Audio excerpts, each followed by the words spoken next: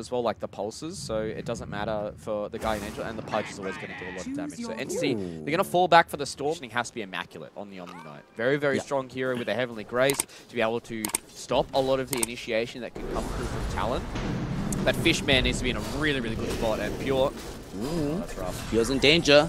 The spot of the Tombstone is better than the positioning of the Omni Knight as they toss levels of the sidekick, the rebound, and the dispose is going to force the Shadow Fiend into these bad scenarios. Bottom lane though. You know, we spoke about it earlier that if you get hooked as Silencer, there's actually nothing you can do, and we get a demonstration of that in the bottom lane as Toby gets dragged back in by 23 Savage. Kataomi does get some degree of revenge though, but unfortunately 23 is just happy. Another map, Pure, yet again, we mentioned it again, Tombstone is up, they jump him, and they are going to be able to kill him. Heavenly Grace or no, he's going to be able to take out the Tombstone. He's still alive for now, actually, KP though, running him down. One more right click should do the trick. And they do indeed get the kill. Erstwhile down bottom, Q. He's the one in danger now. They went in for Toby, but they weren't able to finish off the kill. So they get bounced back. Nice hook back onto Kataomi with the telekinesis. So it's going to be the Tiny instead that they choose to bring down. Oh, maybe not. Nice toss back. It doesn't save his life, but it does look cute, which sometimes is all that matters. But now Toby's in danger too. Both of them have just been brought down in this bottom. Able to leverage this for a kill just yet. Yeah, kind of interesting that Hyde decided to leave that. Oh, he's gone top. That's why he wanted to leave the power room. Pure. Yeah. Oh my God. We know what's going to happen here. We've seen this movie, unfortunately. It's a sequel for Pure, though. It's a sequel to a movie that he really doesn't like as he gets brought down in the top lane. Pure dead for the third time in this matchup. This lane, man, it is not fun for anybody. Thanks for ruining our pub's talent because everybody now is going to be trying this one out.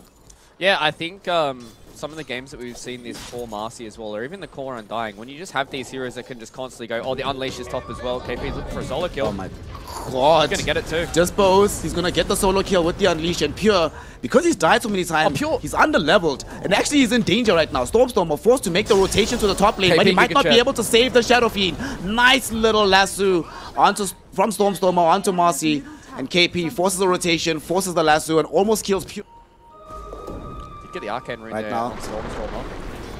He's going to try to leverage it to get a kill onto Makoto as Kataomi gets the Avalanche. They do drop down this Tombstone though. 23 Savage making his first big rotation off the map, and will he be able to find revenge with a dead Makoto is the question. Kataomi, he's going to be the one left behind as they quickly bring him down. There's still a hook coming back in, so Stormstormer's actually not safe. Barely misses him, but here comes KP as well. Unleashed is at the ready, goes in with the rebound, gets the damage out, and Stormstormer, woo! Maybe wishing Tombstone gets dropped down. He's supposed to global this, but he should end up dead here. Stormstormer comes in though as a form of support. They get in the flame break with the drag back on the lasso. Turns out it was a bait all the time, Fluke. He knew exactly what he was doing. Gets the +2 at the very end here and forces the deny on the tier 1 tower. And they're not done just yet. The Arcane Curse will slow down Q, and that should enable them to bring in a kill from Stormstormer. It's going to be a double kill for the bat. Nicely done. Yeah, +2, -2. Way the hook goes wide as well. This could be bad. Now they know that he has no hook. Coming in on Stormstormer, lassoed back. There's going to be the global. They want to cover this. Do they have the damage to kill him in time, though, is the question. Pure winds up the Requiem. He's still alive on 23 Savage. Will eventually die. But KP now might look for some kind of counterplay. He rebounded in with the BKB going, but ran out of damage quite quickly. Another rebound goes forward onto Fishman, but he gets forced off out of danger by Toby. Makoto forced into BKB so that he can escape the fight. So they end up losing 2 heroes here. 23 Savage goes down, so does the... Just keep the spacing, keep it going. They had a beautiful ward up on this high ground to try and bait any of the aggression that came in from Entity, but they wanted to try and change that up. They wanted to see if they can get a little bit more of this gold on the map. KP is in the back lines here, looking to see if he can catch out Stormstormer. Another one of these wards goes in. He still has BKB though.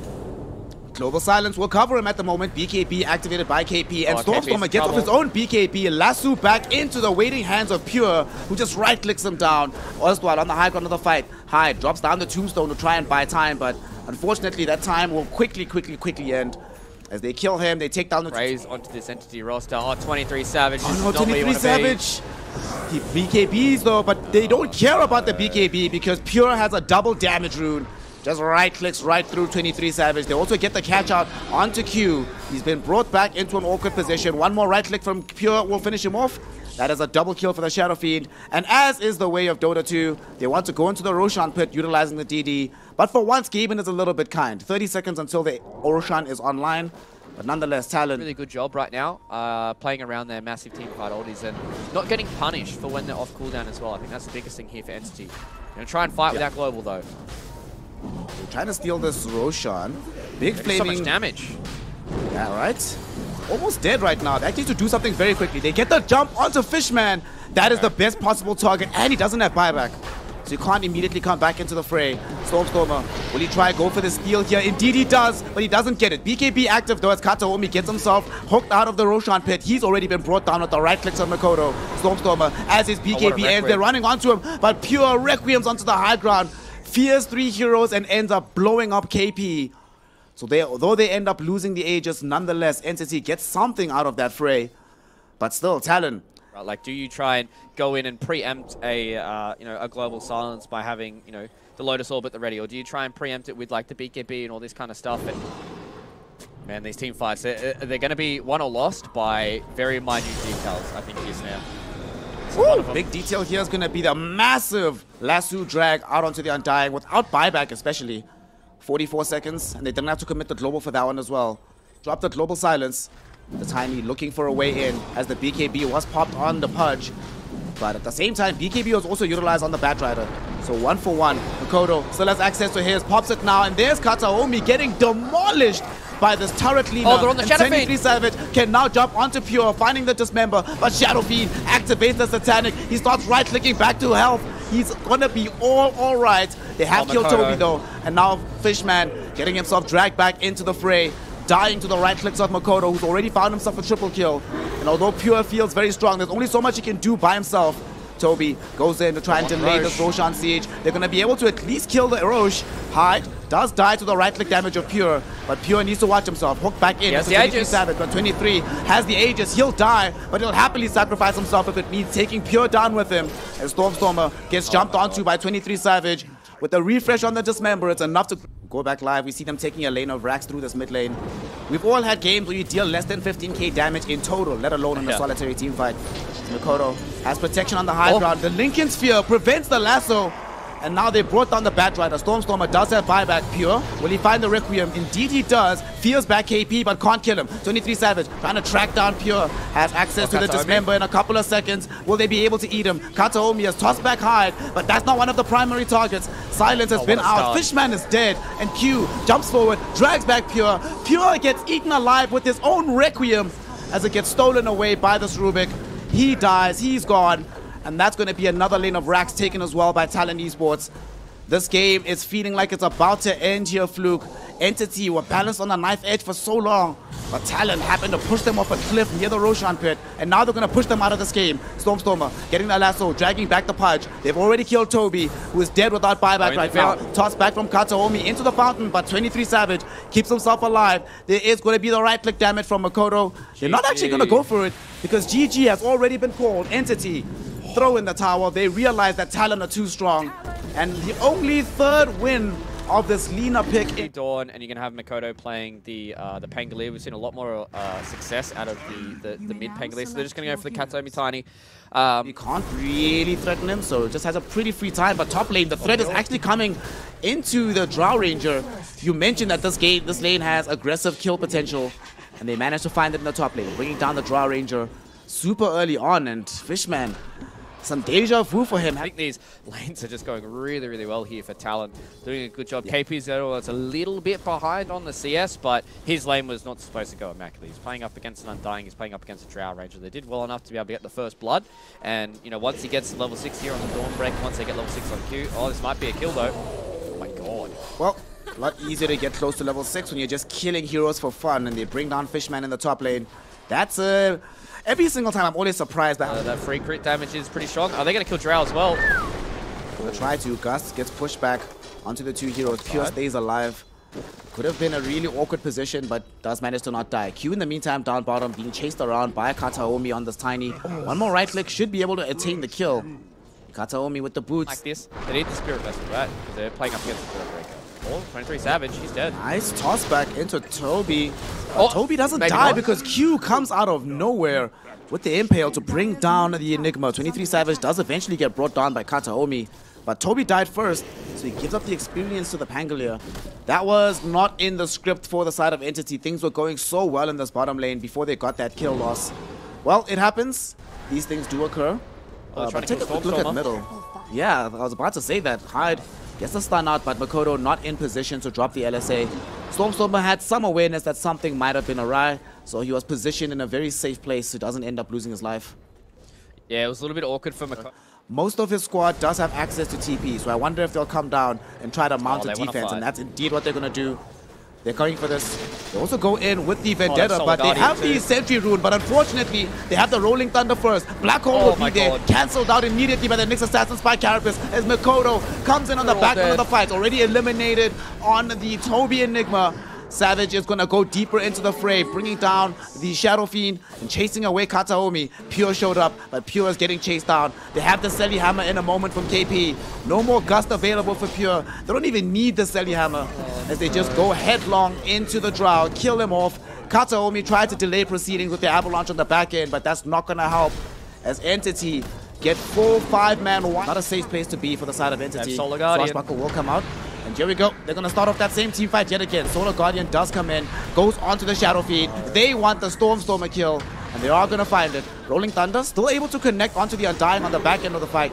Fishman will buy time with the Flesh Golem. He comes in, 23 Savage, needs the Shield Crash to stay alive. The swap from Hyde will ensure that he lives.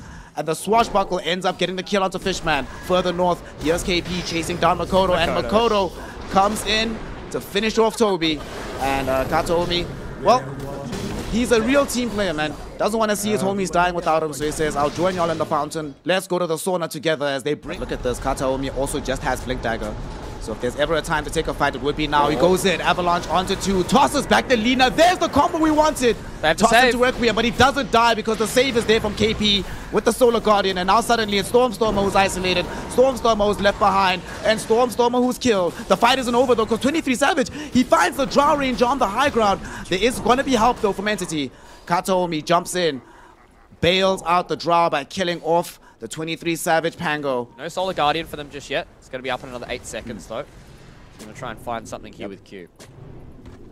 Part 2 of this fight is probably going to start soon, as the posturing around the Roshan pit has not ended. They actually get Kataomi with a little bit of damage. Gets caught with the Impale.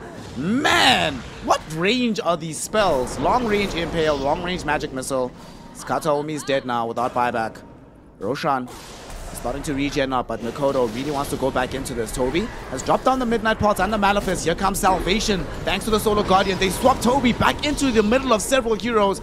Pure not going to be able to help out from afar, even though Stormstormer did drop the Requiem. Makoto has activated BKB as Pure now, chasing down KP. They're trying to get these slows out of the Frost Arrows, but they know that all of these heroes are so mobile. You can't catch up to any of them right now. That Makoto's damage shield. They just need to make sure that he's enabled in these team fights and making sure that they're getting the kills. Oh, blink in from Q. My god, what a player. Q they stopped the Requiem. 2-hero Impale. They stopped the Requiem. Get a 2-hero LSA to stop both Requiem and Black Hole. And now Makoto in full turret mode, demolishing these heroes. Fishman barely escapes before he gets stunned up out of the TP. That's 3 heroes dead in a heartbeat. Yet again, the initiation coming in from this Nyx Assassin. Yeah, sure, Q dies, but hashtag worth when you enable the fight so perfectly for Makoto. Nyx Assassin, baby. What a hero. What an absolute hero. This hero is going to be so hotly contested for the entirety of TI. If these main stage teams... But they don't have a Lotus Orb or a Linken's Sphere or anything to block the swap, so it's so hard if you don't have vision of the Vengeful Spirit about what to do. And now, Nyx Assassin sets up yet again. Q comes in with the Blink Stun. Oh, no Black Hole! Toby, no Black Hole, cancelled almost immediately. Makoto just throwing in the right clicks from the low ground, earning himself a double kill. Swap back onto Stormstormer. He's in the midst of all these heroes. Pure's now on the high ground, able to get out some right click damage onto 23 Savage. So there's some positivity in this fight, as Hyde also going to get caught out and right click down. They forced a retreat from KP. So finally a successful fight happening from Entity. It does require them to buy back on Toby. They're not done just yet. They keep the chase going. Kataomi found KP. Starbreaker will buy a little bit of time. That's coming out now, or that's been out for a while on 23 Savage. So it's not like the BKB Linken's is going to be the end all and be all for them. He will have to try and pray to Gaben that he doesn't get bashed in time around. Entity is going to go in Q. Okay. It's a nice little start to the fight to try and bring down Hyde, but there is going to be the initiation from the ultimate from Solar Guardian. Unfortunately, they've already brought down Toby as well. The right-click damage from Makoto a bit too extreme. Rolling Thunder from 23 Savage, looking for Stormstormer. Stormstormer doesn't have BKB anymore, so has to worry about this. Nice little bash coming in from the 23 Savage, Swashbuckle. But they don't really want to take this fight. Kataomi buys space with the... In towards the Aghanim Scepter. I think you have Ags. Oh, okay, they found Stormstormer.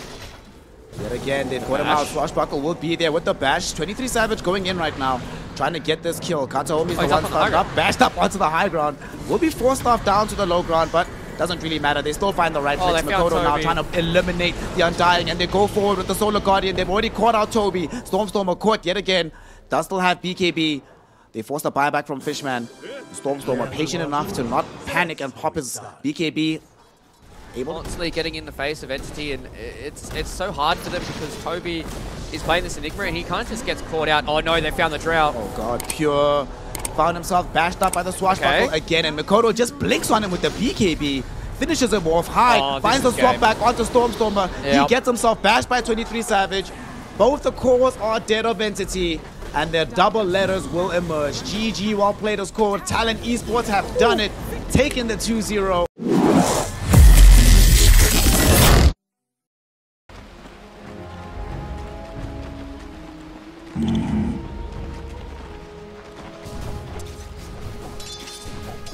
Right.